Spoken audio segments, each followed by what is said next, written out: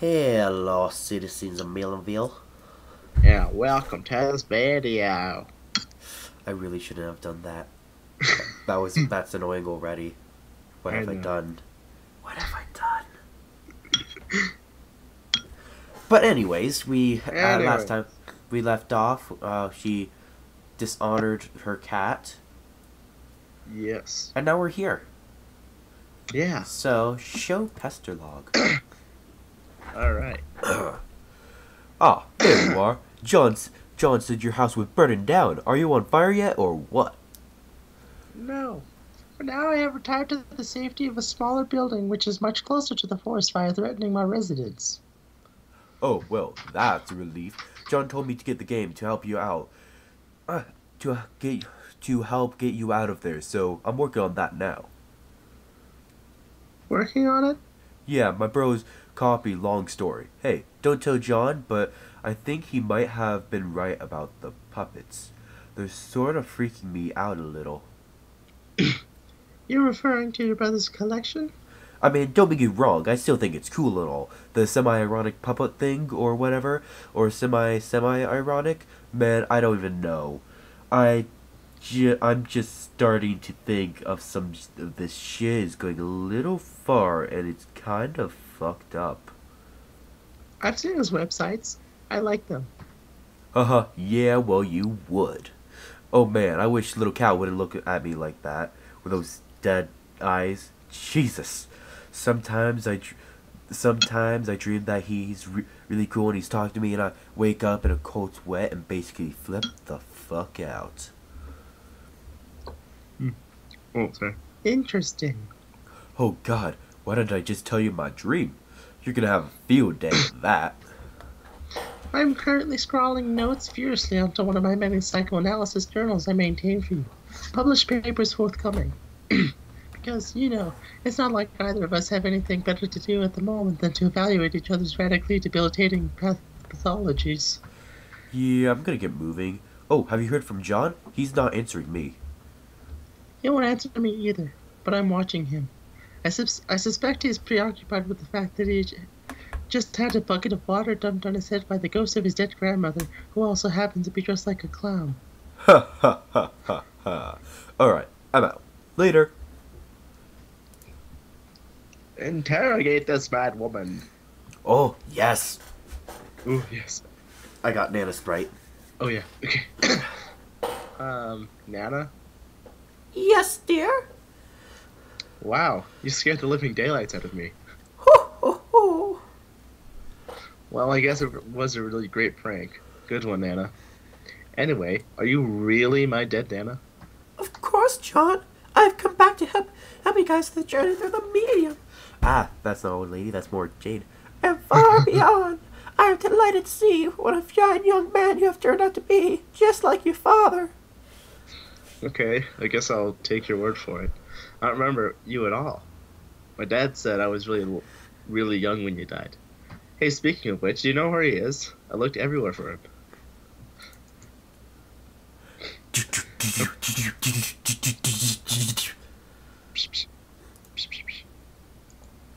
Your father was kidnapped.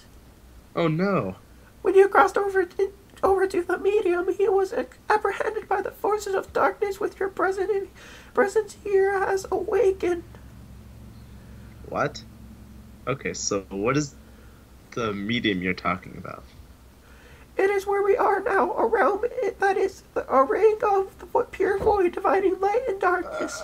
It flows in the thick of the inconspire, a place untouched by the flow of time in your universe.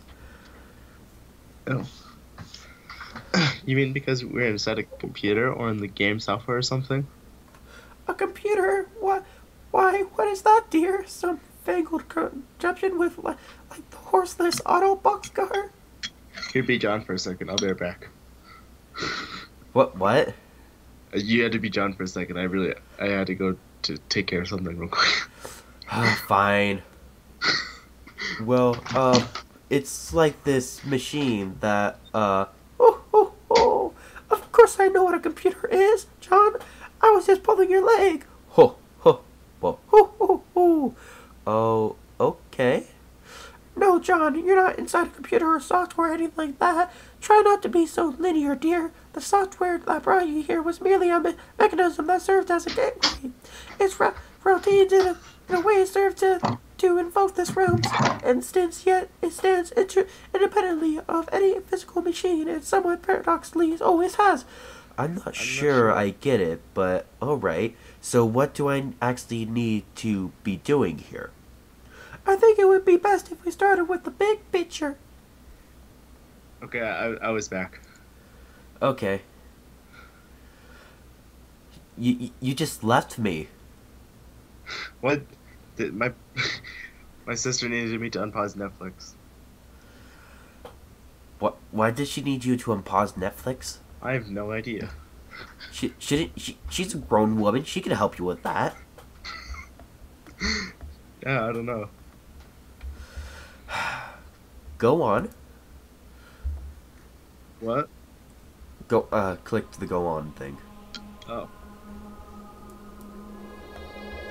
Above the medium, beyond the seven gates, residing at the core of the Insosphere is a place we known as Gaia. The legend holds that Gaia exists in a doing crucible of unlimited creative potential. What does that mean, you ask? I'm afraid my lips are sealed about that, dear.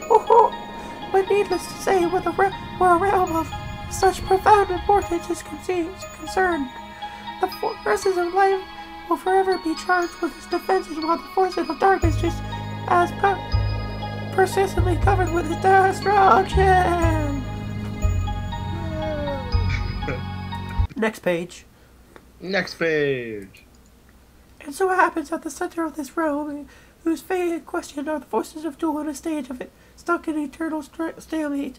Yes, they have dueled in this manner forever. That is, until you showed up. Me?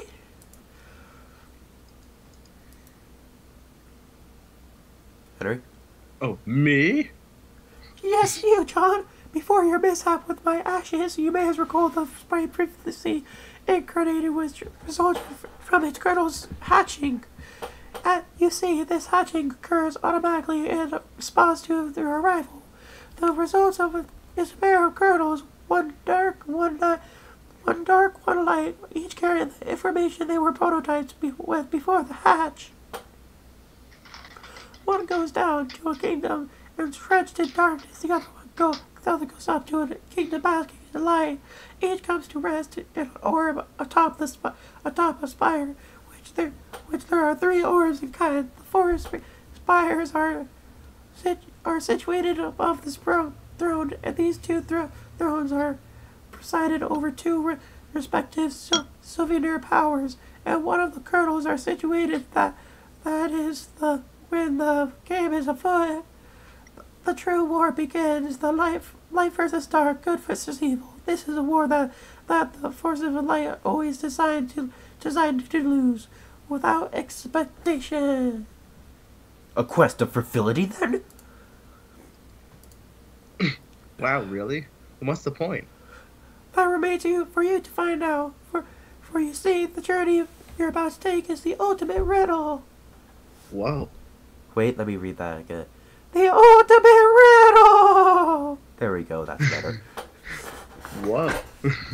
For now, your objective is to proceed towards Gaia's and pass through the first gate, situated directly above your house, not even terribly far. The gates will become progressively more difficult to reach, so you better be prepared to sharpen your adventuring skills. How am I supposed to get up there? You build! No, exclamation point. Okay, I think I get it now. Oh, wait. Continue. Oh, so I guess the battle against good and evil is sort of irrelevant? Well, I don't know, that all sounds kind of weird, but in any case, we build the house to get to these gates, and then I can save my dad? Yes, John. And then after that, we solve this ultimate riddle thing and save the Earth from destruction. Oh no, I'm afraid not. What? Just John just slowing down. Wait, what? What? Your plan is done for, dear. There's nothing you can do about that. Oh, Your purpose is so much more important than saving that silly old planet, though. and that is... Oh, oh, oh, oh, oh. Yes, Yes. I will have to... I'll have- Oh, sorry. Oh, sorry. Go. Yes, I'll have to agree with the float hag about that. The float hag. Oh, John, you were such a good boy. I know you will succeed. thanks, Nana. You're a good boy, and good boys deserve treats. Hooray! I'm going to make you some cookies. The hag mentioned cookies. Pursue her. Alright. Oh, god damn it, that's just what you need. More baked goods. John, do not say no to cookies. I command you to get them. Wait, did I read this? Yeah, go ahead. Okay. You totally abjured the hell out of that idea. You're so busy abjuring, you don't even notice Rose has been trying to pester you this whole time. Rose hit John in the head with the box to get his attention. I like how Rose is, like, the picture of Rose is, like, glaring, like, Sean, answer the damn message. Yeah. Yeah. You give John a swift drubbing in the noggin, but he is undeterred. That is some fit he's throwing.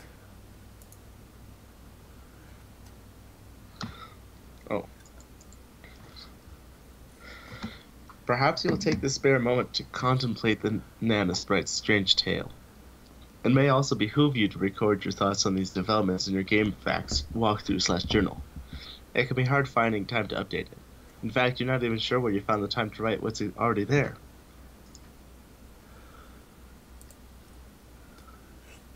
Oh, is that so, Jaspers? And who do you think you're looking at with that smug grin? Last thing you need is some sass from a dead cat. It's pretty much all his fault that you're in the mess in the first place, so he can just button it. John, cookies now. You refuse outright. This importance is insufferable. Go get the cookies. Well, when you put it so politely, how can John decline? John, you are stupid. You really need to work on your manners. Stupid, stupid, dumb. That's not a command. It's nothing. It's stupid. You're stupid. For the last time, I command you to get the cookies, boy. It's just not gonna happen, buddy. Years in the future. But really not enough to write home about it. And a delicate finger slips mid-keystroke. Oh, I see. When he hits the A. Oh, yeah. Ooh. Oh, by the way, I clicked the link. Oh, me too. Okay. Beans, mustard. Human etiquette. Ah. Alright. Next page. Oh no. Do you want to just go paragraph by paragraph? Yep. We'll do this like last time. Okay. I'll start with the first one. Okay. Okay. I may have been a bit hasty in advising you not to bother with the prototyping process. If I spared any detail, it was only to optimize your chances of survival. And if you find yourself begrudging the absence of certain instructions, which if followed would have resulted in your demise, then I guess that makes two of us. Otherwise, you're welcome. Dang it. But the fact that I was gonna go otherwise, you're welcome. Alright, your turn. No. You saw through me, didn't you? Sort of. But the fact appears to be that prototyping the kernel sprite before making your gateway may offer the only opportunity to exercise control over your new environment, a place known as the medium. Also, if prototyped with one or two, specifically abate loosely, humanoid and or sentient elements, living or otherwise, it occurs the chance to have all this explained to you by an operational guide through which a sort of cryptic, sketchy doublespeak your choice of prototyping elements engender. In lieu of this, you may be forced to settle for my clear, though explanation and as dubious decision of raw data. Again, don't mention it. If you have made it to the medium with an unmolested vanilla sprite, well, I've already covered the bad news about this missed opportunity. Now we'll go into this further soon. Though to what extent this actually is bad news? Though to what extent this actually is bad news, I'm not sure. I know only the results of my co-player's current configuration, wherein the sprite was prototyped once before the departure and once after. Which brings us to the good news, which is that you can still prototype after your departure and salvage the massively rewarding experience of haggling with an exposition-slinging phantom guide, so long as you avoid prototyping with terribly inert items such as a brass door knocker in your father's pornography collection. Actually, that might be interesting. Dang it. Oh, sorry. Go ahead. If you're struck by the spirit of such experimentation, please don't hesitate to contact me about it.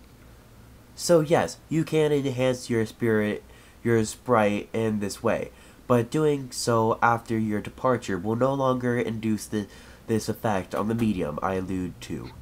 That can only be accomplished with one or more pre-departure prototypings. In fact, we can entrope on that trope. There are only so many ways to prototype a sprite. Tiers of prototyping in relation to departure. Both before, one after, both after, only one, either before or after, or none.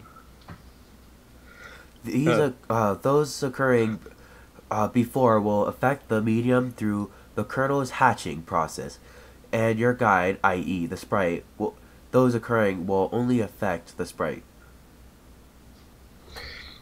The effects this process has on the medium, or more globally the insipisphere, are still vague to me. They have to do with flavoring the forces you will struggle against, and generally all forces at odds with each other in this realm. It has given me some insight into the nature of the game, which again I derived through extrapolation. We appear to be engaging an instance of a dimension with a highly flexible set of parameters, and a series of objectives surrounding an equally flexible mythological framework. This framework seems to begin as a sort of blank template and evolves with the player's actions, and likely further evolves with the addition of more host-client connections, and thus more prototyped kernels. I regret to say this, I cannot be any more specific than that without loosely entroping further. There are plenty of questions that occur to me. However, questions concerning the kernel sprites, which I raised practically already, such as what is the effect of an unprototyped kernel on the medium, or a doubly prototyped kernel for that matter? Does more silent are questions? Does about this dimension itself? Do all players worldwide make it to this dimension if they if they successfully complete their departure, or is a universe blank? Or is a unique blank instance of the dimension created for each player? I have no evidence, but instinct tells me it is closer to the latter situation. There is no indication of any players present in this realm. Alterations in the realm seem singularly centered on on the actions of my co-player and myself. If I had to stake anything on it, I would guess every separate client server pair activities its own fresh copy of an inconspire or a unique session, if you will. But the quantity of players is a further complication which invites more questions. It seems the game was designed to suit two players most naturally, the server and the client. But through a mishap, my co-player and I have slipped out of the obvious tandem arrangement. And the only logical course of action to continue playing is to string a daisy chain of server/client connections together until presumably the chain is complete. Theoretically, we could complete this chain with only one other player, functioning as the server to my client and the client to my current co-player's server, assuming he can recover. The strange... Oh wait, no, that's you. The strange thing is, though, in our instance of this dimension, there are 4 replicas for divine kernels, not 3. Does this mean we are destined to have a 4-player chain? How could the game know such a thing? Perhaps it does not, and if this proves to be the case, I trust I will be sufficiently numb to the realization. Oh, she crossed that out. I guess I don't have to read that, right? Huh? Henry. Yeah? Yeah? Read it. It's not that much. Okay. I can consider nothing about this game surprising at this point. Bless you. In fact, from the first moments of play, it managed to deviate so far from my expectations that I completely forgot what my original purpose with it was. I had chances to test some information I obtained on good authority during the prototyping phases, but it completely slipped my mind. Instead, games Catacombs securing the dark twisting past to necromancy were blundered into rather on accident. Wait. Perhaps you don't need to know any of this. Rethink organization? Rethink organization. Be waist deep. Sludge. Trimmed down. Bleh. She's not finished with this yet. Geez, cut her some slack. Maybe you should bug somewhere else for a while. Or at least, at the very least, someone else. Months in the past, but not many. Alright. Oh, wow. Hey, Henry. It's torture for the both of us. Yeah. Oh, excuse me. I'm sorry. Yeah. Okay. Ready? Yep. Okay. Hi, happy birthday, Rose. Hello, and thanks. Did you get John's present yet? I just opened it at this very moment. What a stunning coincidence you would ask about it now. I am stunned. Yeah, I know. What will you do? What will you make with it? And who said it was something from which something else could be made? Well, John did tell me what it was. Duh. I suppose I'll take a stab at learning the craft. It's the least I can do in response to the subtle dig concealed in his gesture. He often tells me I need a new hobby when I make perfectly reasonable analytical remarks. Oh, but Rose, I don't think you meant anything like that by it. You see, not everyone always meets the opposite of the way you and Dave always do. Maybe. His birthday is in a few months, isn't it? Yep.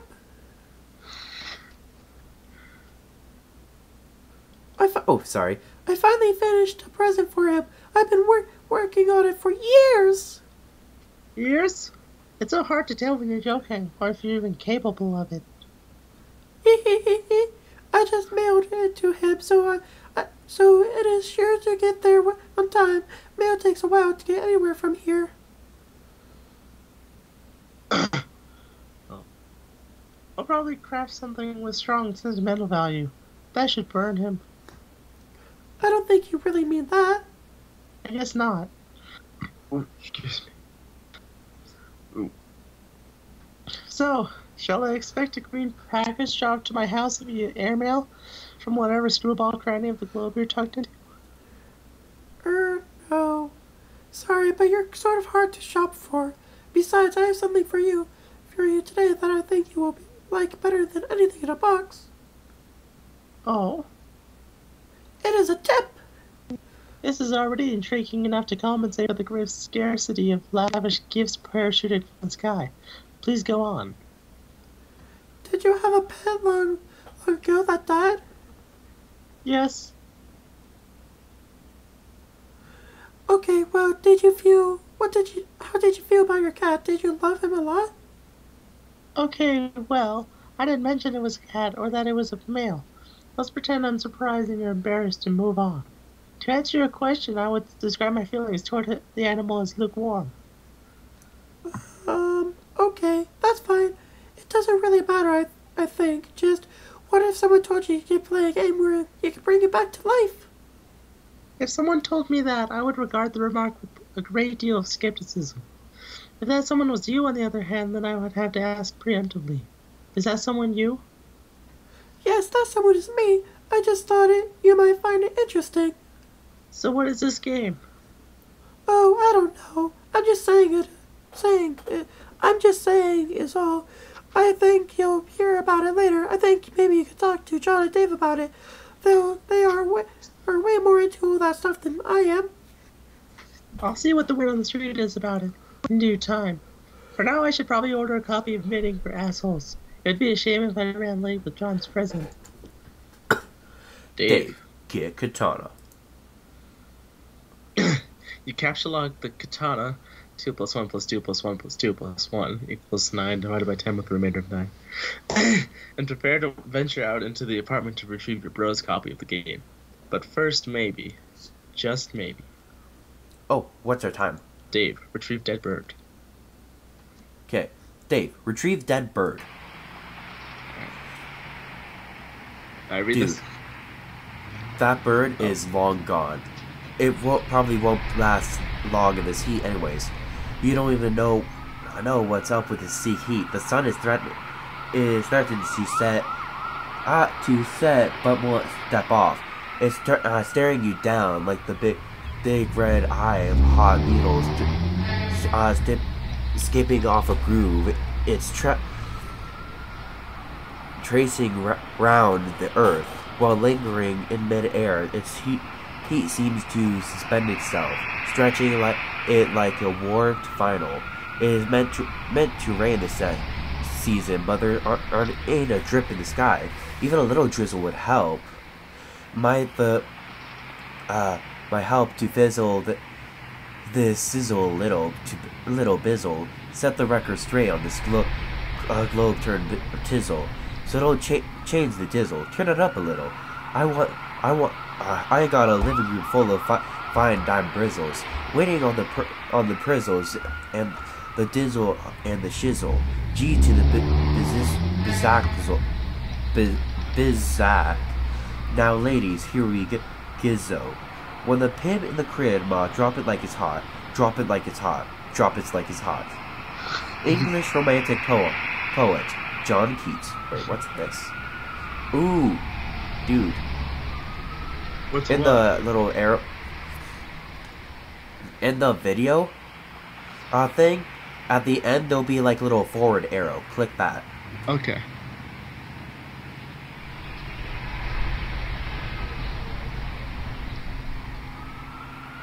Alright. Dave, exit your room and go into the living room.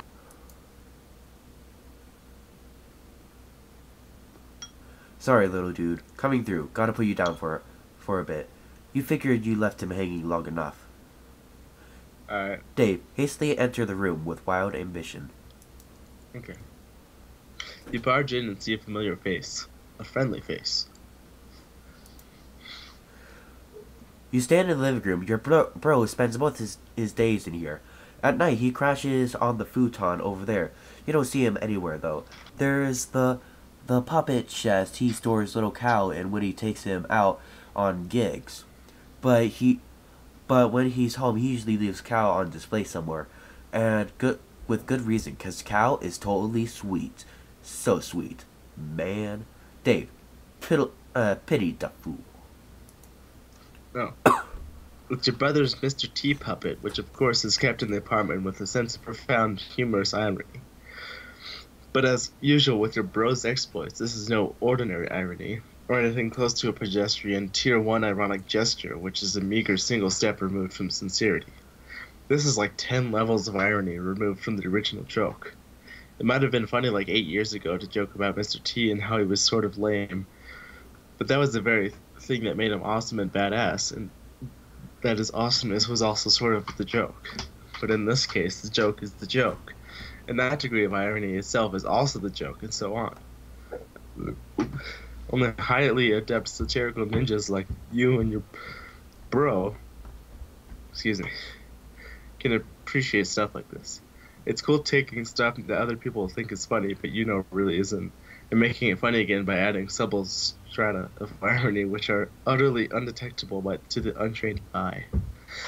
Also, for good measure, Mr. T is wearing a leather thong and handcuffed to a pantsless Chuck Norris puppet. God, you hope you can be as good as your bro at this someday. You never tell him that, though. Dave, find little Cal and give fist bumps. What's the time? 1 minute, 6 seconds. Okay. Cal is nowhere in sight. All you see is a bunch of your bro's weird nude puppets strewn around hazily. You guess these things are kind of cool, sort of. Dave, play a game on the Xbox. Looks like your bro is playing. Alright. We still have 40 seconds left. Alright, read. Looks like your bro was playing. It's not like him to leave in the middle of some totally intense gaming. Not like him to place Cal either. Man, you hope the little guy's alright. Alright. Okay, we're gonna have to leave that there. Yes. And, yeah, thank you, ladies and gentlemen, for watching. Yes, thank you so much. And We please love you. like, comment.